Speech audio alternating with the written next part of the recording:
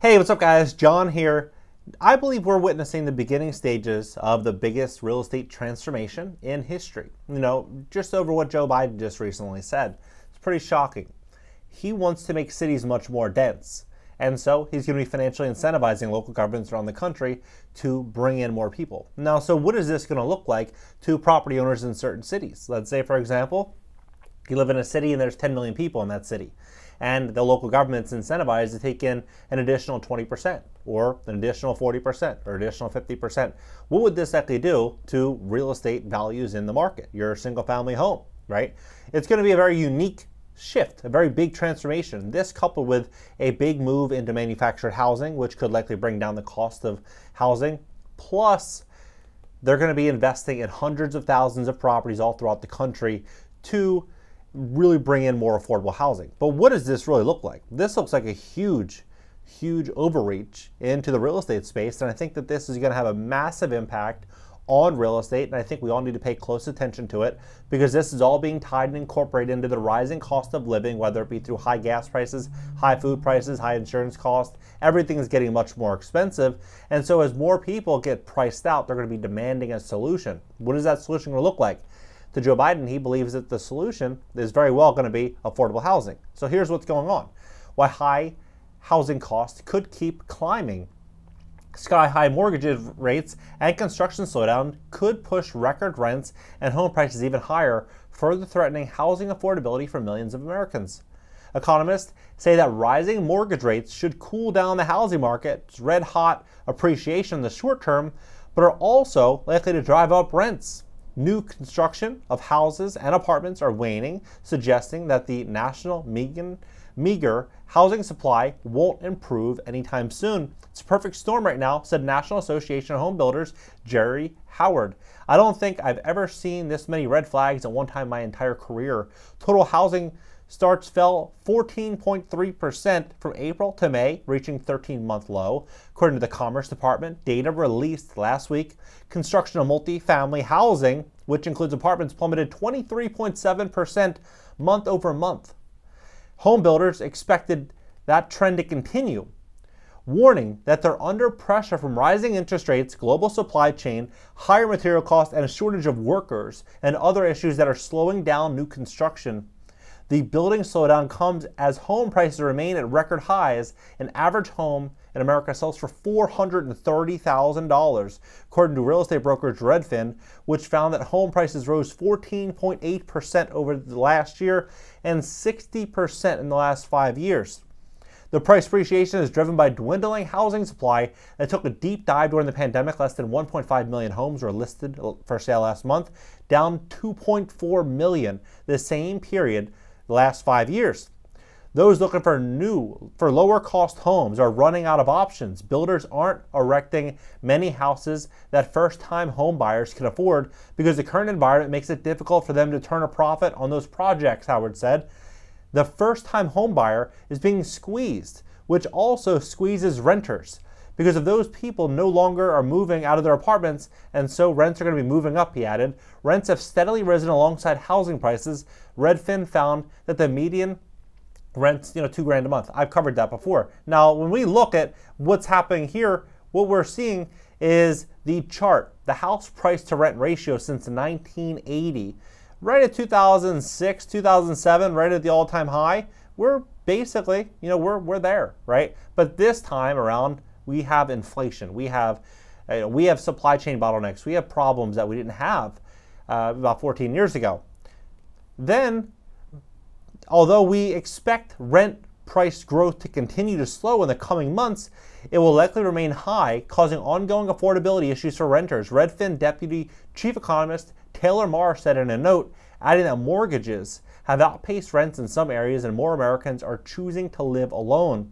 Advocates have warned that the affordability crisis will lead to increased homelessness. A recent U.S. Census study found that 8.8 million Americans were behind on rent payments from late last April to early May, up from 1.7 million individuals 1 year ago. The Federal Reserve hiked interest rates by 75 basis points last week in the fight to cool down the nation's surging inflation. The move, which will make it more expensive to build new homes, prompted the average 30-year fixed-rate mortgage to rise 5.78%, the highest mark in over a decade, according to Fannie Mae. Now, when they throw out numbers like 5.78%, that is if you are a borrower with a 720, 740 credit score with very, very strong income, a very reliable job. You have to really be a perfect borrower. If you have a 685 credit score or 795 credit score, like in the range of the average American, you're not going to get an interest rate of 5.78%. You're likely going to be somewhere in the mid to high sixes at best, and that is soon to likely change.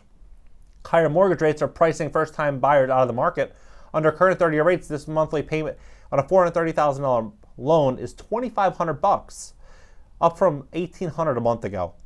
Federal Reserve Chairman Jerome Powell acknowledged that home prices might keep going up for a while, even in a world where rates are going up, and indicated that first-time home buyers should stay on the sidelines for now. I would say if you're a home buyer or a young person looking to buy a home, you need a bit of a reset. Powell said during a press conference, we need to get back to a place where supply and demand are back together and where inflation is down low again and mortgage rates low again. It's unclear when that will be. Some economists point to May home completions increasing 9.3% year over year, including a 33.2% increase on multifamily completions, as one reason to be optimistic that housing supply will recover. Others, like Powell, are hoping that completion of massive supply of unfinished homes that have been delayed by some supply chain issues and labor shortages. Home builders warn that those delays will continue to plague the construction of new homes. The U.S. faces a shortfall of 1.5 million homes, according to a study of Moody's Analytics, and that number could continue to rise as more millennials look to buy their own houses.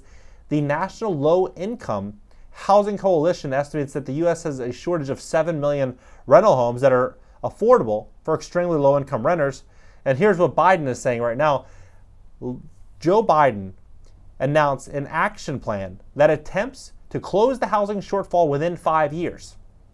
The White House aims to incentivize local governments to build denser cities with more affordable housing, create new finance mechanisms for manufactured homes, expand federal financing, and rehabilitate hundreds of thousands of homes, among other measures. The plan's policy to boost supply are an important element of bringing homeownership within reach for Americans who today cannot find affordable homes because there are too few homes for sale in communities, the White House said in a statement.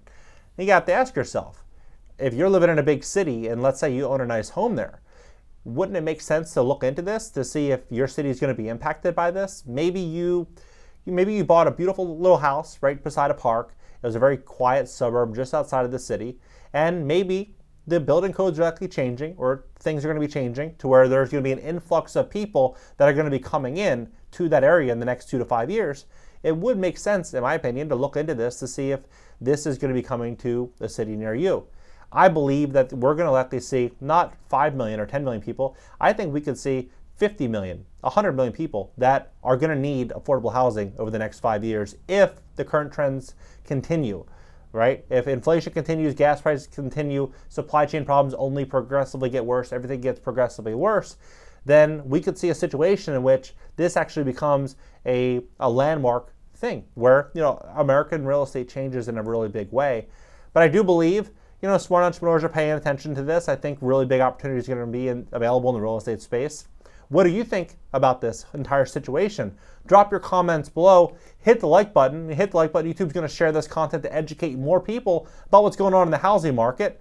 And subscribe. You're also subscribed to my second YouTube channel. It's going to be an interactive call-in show this upcoming week. The link for that is down below, pinned to the top comment.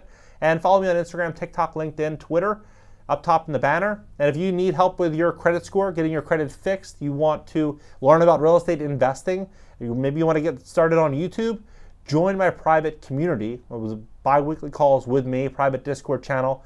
Join the community, cashnow.video, and I'll catch you guys in the next one.